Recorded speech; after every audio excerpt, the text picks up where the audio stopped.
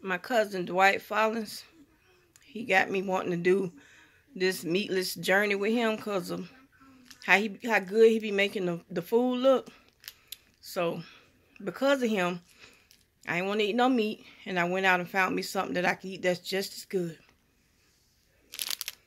Tasty cake honey bun. I'll tell y'all, this honey bun good. God himself sent me this honey bun.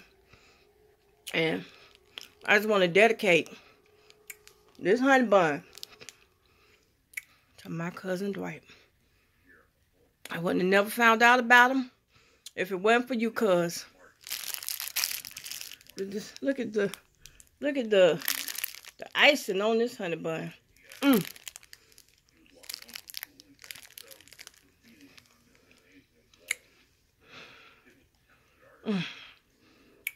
No meat,